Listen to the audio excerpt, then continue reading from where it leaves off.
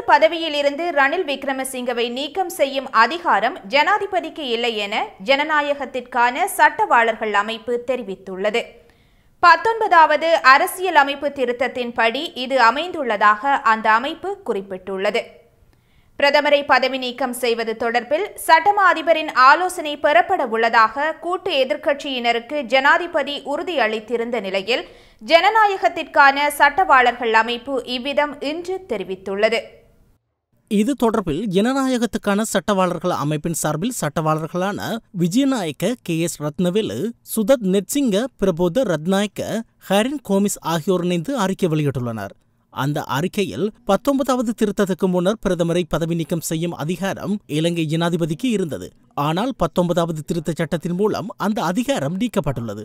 எனவே நாடாளுமன்ற வழக்கத்தின்படி நம்பிக்கையில்லா தீர்மானம் ஒன்றை கொண்டு வந்து நிறைவேற்றுவதன் மூலமே இலங்கை பிரதமரை பதவி நீக்கம் செய்ய முடியும். இதில் இலங்கை ஜனாதிபதி எந்த பங்கையும் வகிக்க முடியாது என்று குறிப்பிடப்பட்டுள்ளது. இதேவேளை அரசியல் ஜாப்பின் பிரகாரம் தான் பதவி விலக தேவையில்லை என பிரதமர் ரணில் விக்ரமசிங்க உறுதிபட தெரிவித்திருந்தமை குறிப்பிடத்தக்கதாகும். அலரி மாளிகையில் நேற்று இடம்பெற்ற ஊடகவியலாளர்கள் சந்திப்பின் போதே பிரதமர் இவ்வாறு தெரிவித்திருந்தார்.